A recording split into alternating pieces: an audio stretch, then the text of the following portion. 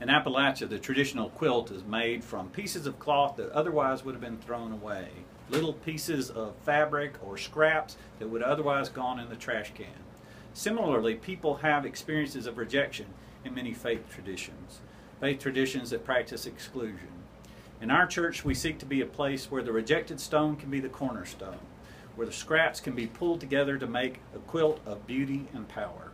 We invite you to come and visit our church and hope that you will experience a power of inclusion that will make your life more beautiful.